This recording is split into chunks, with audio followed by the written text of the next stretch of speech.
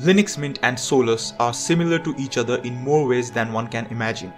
They both have their own custom desktop environments, they both have similar workflows, they both are stability-focused distros, and they both are dedicated to the idea of providing a great computing experience on desktops. But they have their differences, both technical and ideological. So when you compare them side by side, which among them is the best? Which among them is more suitable for you? Linux Mint 19.1 or Solus 4? Let's find out. What's get up? This is Linux Techs. Jumping in, let's begin with the user interface. Solus 4 features its own Budgie desktop environment. Budgie desktop is written from scratch for Solus using GNOME technologies. Budgie has a tried and tested bottom panel based design. The menu is highly functional with category-wise arrangement of apps and a neat search. The search is fast and accessible. The menu greatly supports focused work on your computer. Solus has a side panel which houses notifications, quick settings and important applets. This side panel makes work so much more focused and fast. Solus desktop has this modern look to it with very subtle animations and effects. Linux Mint on the other hand is famous for its homegrown Cinnamon desktop. Now Cinnamon and Budgie both have a rather similar design blueprint but differ in their final implementation. Cinnamon is one of the most loved desktop environments, and looking at it, it's quite clear why. Cinnamon desktop is highly intuitive, elegant and just so gorgeous to look at. Cinnamon incorporates the latest technologies but it aims to occupy the least amount of screen real estate, which is great in terms of productivity. The desktop is very easy to use thanks to its simple design. Cinnamon is also highly customizable with a wide range of themes and additional widgets called spices. The effects and animations are there, but not so much that they distract you from your work. I really love working on Cinnamon desktop. It has this homely feel to it. Solus desktop looks much more glossy with cool animations and stuff, while Linux Mint's Cinnamon desktop is more mature with better font rendering. I give both the distros a point each as I like both the desktops and it's rather a subjective point. You might like one, I might like the other. You can choose whichever you like. Next, we'll be having a look at the stability of the two operating systems. Solus is a rolling release Linux distro, which means all the components of the OS will be continually updated. But Solus is not too fast in pushing updates like Arch Linux, and this provides a stability factor to it. Slow or fast, whatever updates are pushed to the users are very stable, tested packages, and there are no complaints about stability on Solus.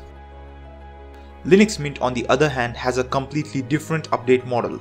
Mint is based on the long-term support version of Ubuntu, which means it is a stability-focused distro with a support of 5 years. Linux Mint has always been conservative as far as updates are concerned. The most stable packages are selected, tested and then pushed to the users. And except for stability updates, they don't even ask you to update if everything is working just fine. This provides a very stable and dependable computer system when you want to install an OS and forget about it. Whatever their release models are, both Solus and Linux Mint are extremely stable and highly dependable. Both Mint and Solus get a point each for stability. Solus has its own independent software repositories. These repositories have been continuously growing over time. Now the standard Linux packages are available on Solus, but not everything is available in Solus Software Center. The repositories are still growing, and if you need a software that is not available in the official repositories, your only choice would be to use a universal format like app image. Moving to Linux Mint, it is based on Ubuntu, and being based on Ubuntu means access to the huge Ubuntu software repositories and the PPAs. The Ubuntu software repositories are huge and contain a very large number of software. Pretty much anything you need can be installed directly through the Ubuntu repositories. And the software that are not available in the official Ubuntu repositories are brought to you through the use of PPAs. PPAs are maintained by the software developers or the maintainers themselves, which you can generally trust and install from. Almost all the developers support Ubuntu by providing either a PPA or a .deb installer, which can be installed on Linux Mint too. So in the software availability department, Mint has a huge advantage over Solus. Solus is slightly more resource intensive than Linux Mint. This might result in Mint feeling slightly snappier. When I installed both Mint and Solus on my very old laptop, Mint was a little bit faster than Solus. This might be because Solus is a modern OS with a modern desktop meant to be used on newer hardware. Performance in terms of gaming and larger tasks like compiling is very similar on both the distros. Although Mint felt a bit quicker than Solus, I am still gonna give both the distros a point each for performance, as there was no considerable speed up margin between the two distros. Both Solus and Linux Mint have a good number of games in their repositories. Steam and Steam games can be installed on both these distros and the performance is good. Steam officially supports only Ubuntu at the moment, so it would make more sense to use Ubuntu or a Ubuntu based Linux distro like Mint for gaming on Linux, as Steam games are tested and optimized for Ubuntu. So the gaming point goes to Linux Mint. Linux Mint is one of the most used Linux distros and therefore it has a huge community. Mint has a huge pool of troubleshooting and help resources available online.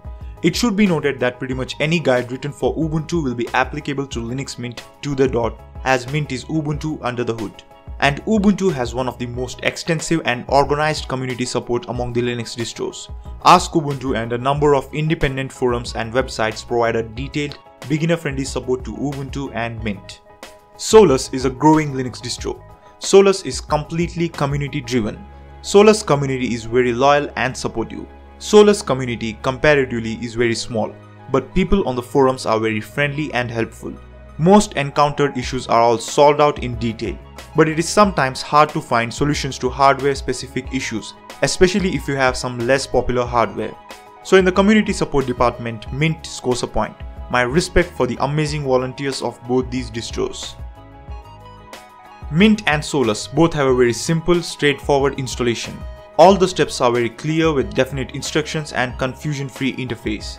The installation generally takes around 20 minutes for both these distros.